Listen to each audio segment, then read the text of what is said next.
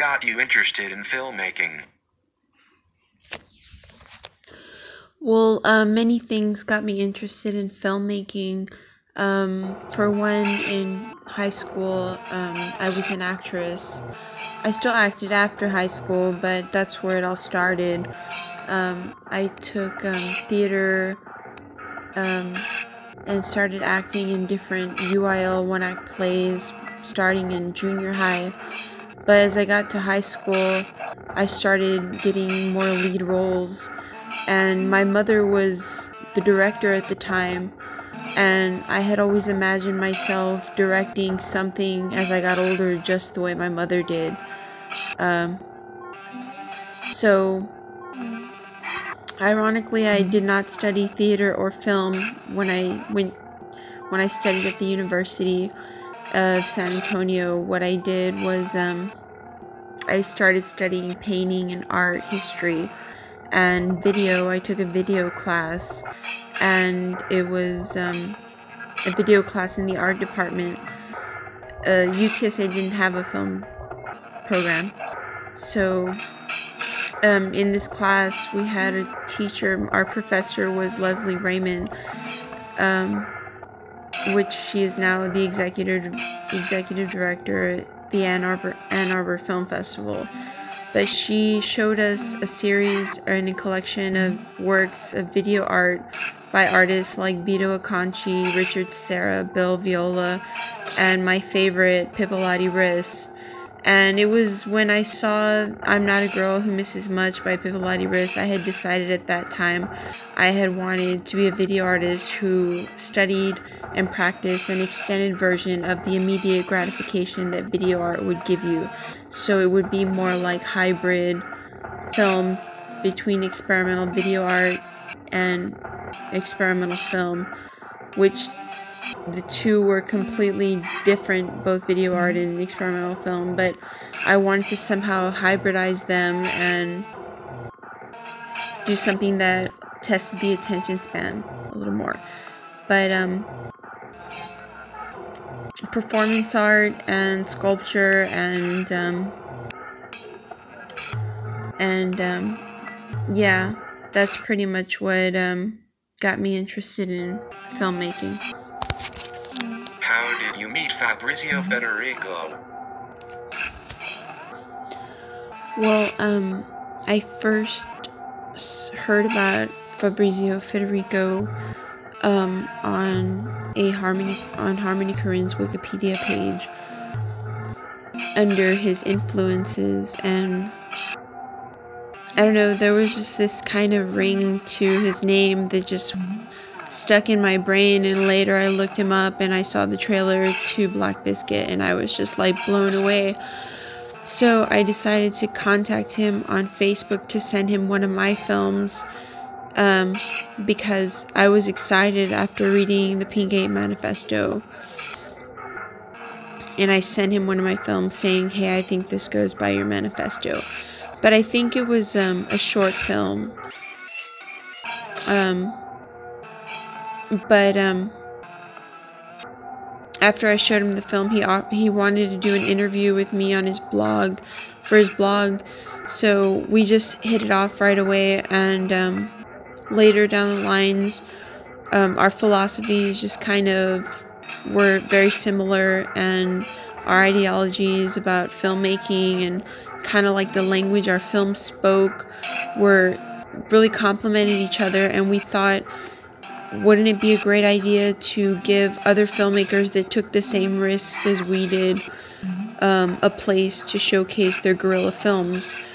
At the time, I don't think that there were very many guerrilla film festivals going on, so I asked him, hey, why don't we start a guerrilla film festival? And he thought it was a great idea, so we started the Guerrilla Film Festival, the Straight Jacket Guerrilla Film Festival. What is anti-art film?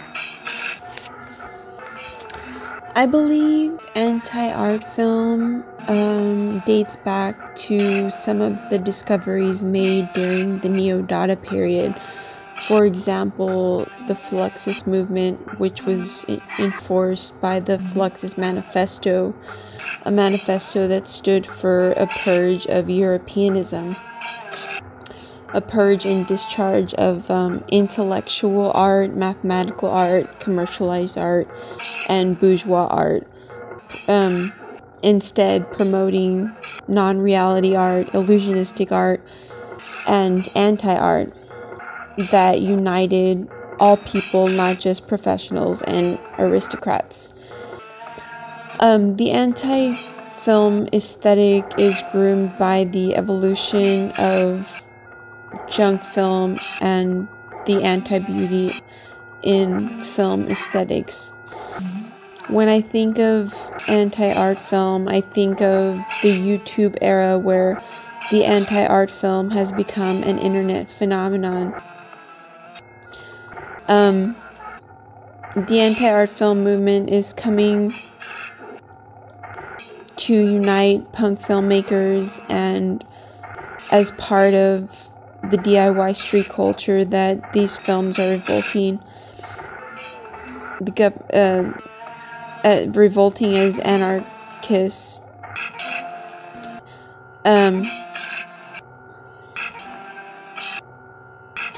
Re-encouraging guerrilla film by taking risks and exploring what it's like to make an experimental film or film with no budget, no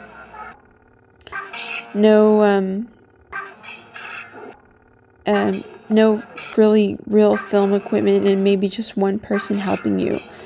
But here mistakes are beautiful, and artists don't have to be responsible, and perfection is undefined. What motivates you to finish your films? Well, I wouldn't say I really ever finish my films. I just decide when to stop working on them, and that kind of determines the end of it. I think filmmaking is something I do for myself, not for others, or to prove perfection, or to impress the common audience. Some people either get what I'm doing or they don't, and those who don't understand are kind of lost as to where I'm coming from, and those who do understand kind of feel a similar need to create their own kind of story, because in most cases films like this aren't catering towards the narrative or towards a plot or any kind of form other than what's captured on and off the camera in no particular order, or with or without any purpose at all. But I think I know when a film is finished when I don't have credits on them. What risks were you willing to take while directing your guerrilla films? Well, the kind of mentality that I had when I was starting to learn what it meant to direct a guerrilla film, I realized I would take any risk possible to accomplish whatever it was that I wanted to capture on video or film. And I went through pretty serious extremities to capture really crazy kind of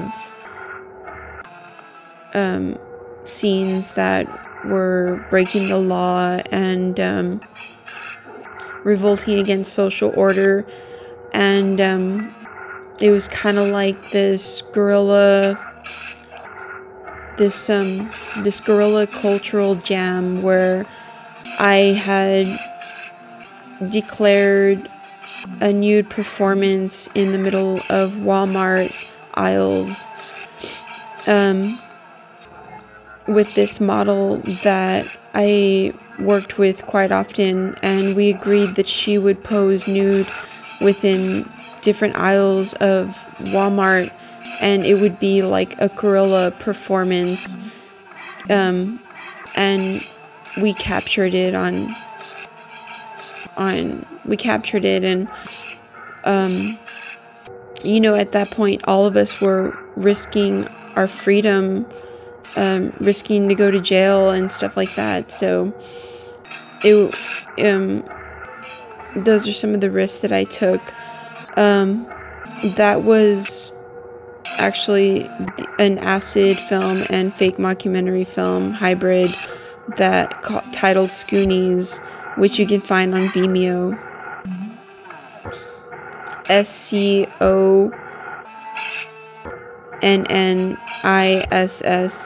No, forget it. I don't know how to spell it. It's on my blog, acidjunkfilmdiary.blogspot.com. But the other film that we kind of took some risk filming was, or that I took a risk filming myself, was this public nude performance where an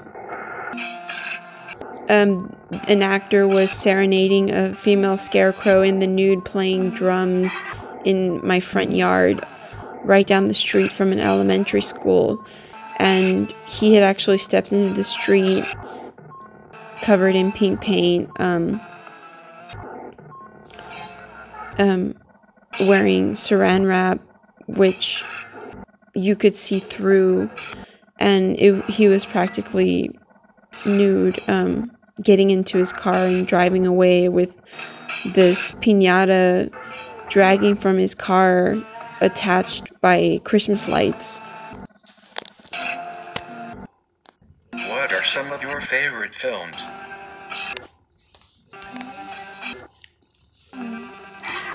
Some of my favorite films, well, of course, I love Fabrizio Federico's films.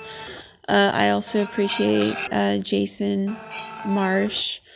His films are pretty transgressive, which I really enjoy. But some of the most memorable and inspiring films that I've seen is like Trash Humpers by Harmony Korine, The Holy Mountain by Alejandro Jodorowsky, Pink Flamingos by John Waters, Exit Through the Gift Shop by Banksy, The Cream Master Cycle by Matthew Barney, Pepperminta by Pipolati Riss, any of Marina Abramovic's films, Dancer in the Dark by Lars von Trier, The Perfect Human by Jürgen Leith, Dario Argento films are really cool, Naked States by Spencer Tunick.